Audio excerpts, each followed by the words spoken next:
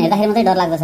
ए vector दिएको छ, be vector दिएको छ, so by calculation that A vector cross product be vector is perpendicular to each of योसँग र योसँग। यसको एन्सर चाहिँ यो र योसँग परपेन्डिकुलर छ देखाउनु पर्ने छ।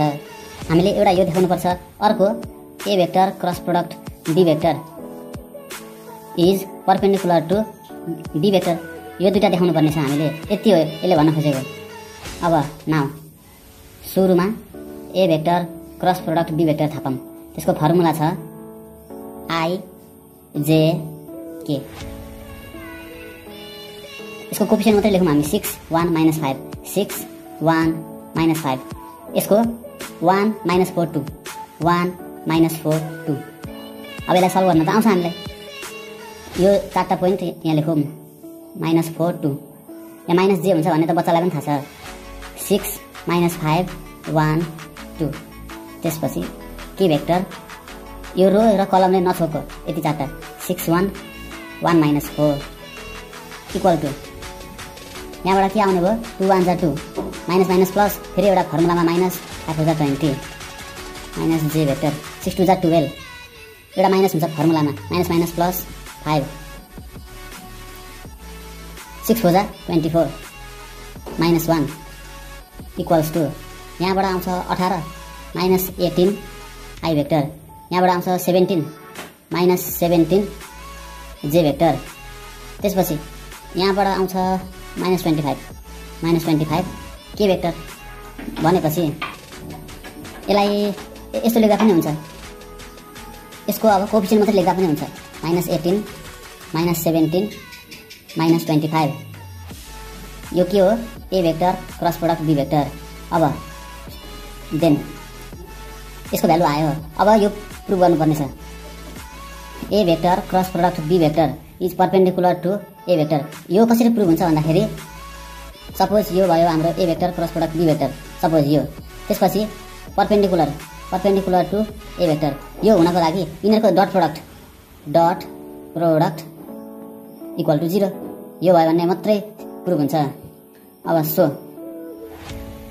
ए vector cross product be vector perpendicular हुनको लागि के हुनुपर्छ dot product 0 dot product equals to 0 हुनु पर्यो। अब यहाँबाट आउँछ minus 18 minus 17 minus 25 dot A vector equals to 6 1 minus 5।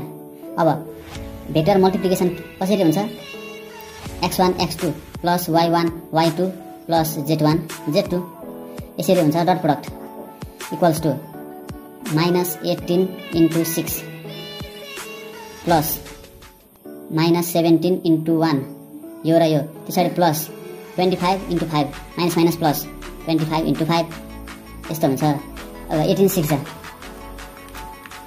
108 minus 108 minus 17 1 जा 17 प्लस 25 5 जा 125 इक्वल्स टु यो कति हुन्छ माइनस 125 प्लस 125 कति आयो त इक्वल टु 0 भनेपछि dot product equal to 0।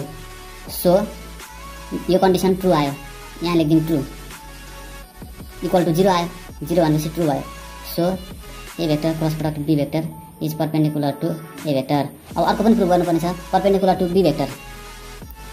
A vector cross be vector dot product be vector equals to minus 18 comma dot B vector कति छ बी भेक्टर छ 1 minus 4 comma 2 equals to x1 x2 plus y1 y2 plus z1 z2 minus 18 into 1 minus 18 plus minus 17 into minus 4 plus minus 25 into 2 equals to minus 18 minus minus plus 17 4 जा 68 minus 25 2 जा 50। अब यहाँबाट फेरि हेरौँ 50 र 18 ले 68 भइ नै हाल्छ इक्वल्स टु माइनस 68 प्लस 68 कति आयो 0 भनेपछि condition is true. Dot product equal to 0 dot product 0 भनेपछि so A vector cross product be vector is perpendicular to be vector.